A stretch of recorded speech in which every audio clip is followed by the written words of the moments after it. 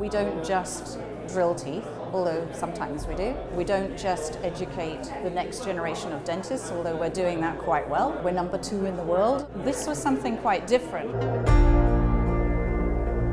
So the main idea that we've been exploring with this collaboration is really the difference between hearing and listening. I'm very interested in the difference that exploring listening can make to the processes of research, working together as part of a team. Tabata's influence was for us to look at science in a different way and really to keep your mind open for the unusual. And that's really important in science because we only make discoveries by looking at the unusual, by finding things that we didn't expect.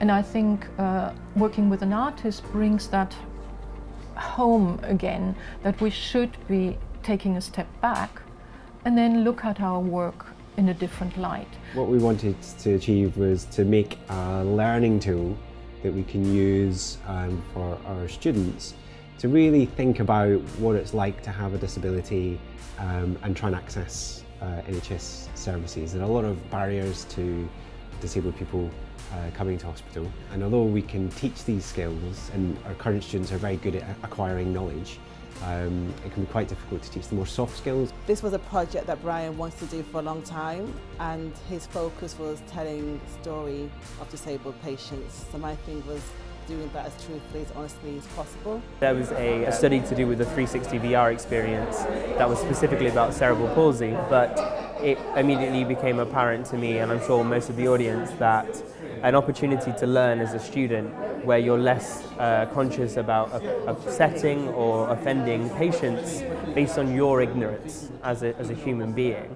That will always be useful because you can learn, immerse yourself in an experience, but feel like there's less risk towards the actual patient. And I think that is something that transcends specific diseases and experiences and will hopefully become quite ubiquitous in medical education. The ideas that we were exploring in this collaboration is some of the inequalities that exist within the dental-patient relationship and how we might represent those and make them visible and evident. I think there's lots of benefits of an opportunity like this. So the chance to work with somebody that I've not worked with before and wouldn't usually get the opportunity to work with. The chance to look at theories that I hadn't come across. The chance to, as I say, think in different ways and draw on concepts that hadn't occurred to me before.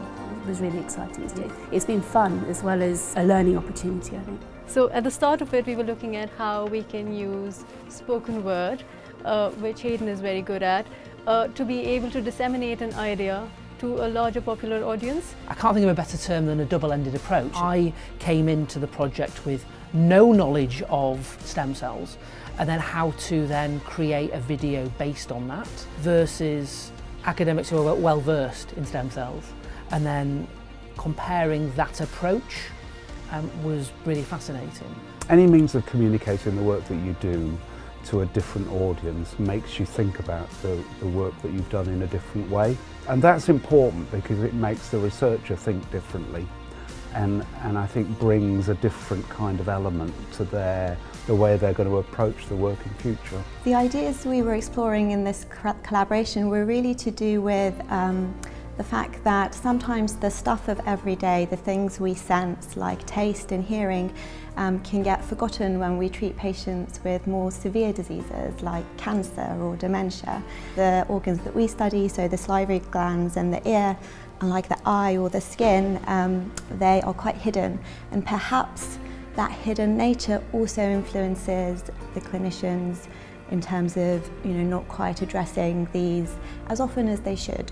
The benefits of an opportunity like this are wonderful because they give you an insight into a world that would otherwise be quite closed, especially to an artist. It's very interesting working with an artist because you start looking at things in a different light. So, for example, we would sort of take out our sort of mundane staining bottles, and Emma would be very enthusiastic about sort of how interesting they looked. So you start to sort of realise that many things that we take for granted are actually very unusual and have interesting viewpoints.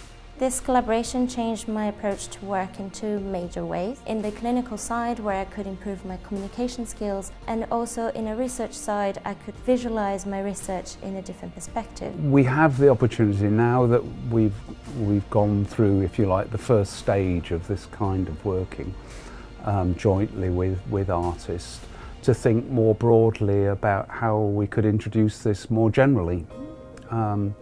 And as a formal means of communicating what we do to a wider audience. These days, the challenges that we all face are not going to be solved with siloed thinking. So we have a group of very talented researchers in basic clinical and translational areas. To therefore expose them to totally different ways of thinking, that was the whole point of the project. And I think that the feedback that we've had to date suggests that both the artists and the researchers have all benefited from those sort of cross-disciplinary ways of thinking and approaching.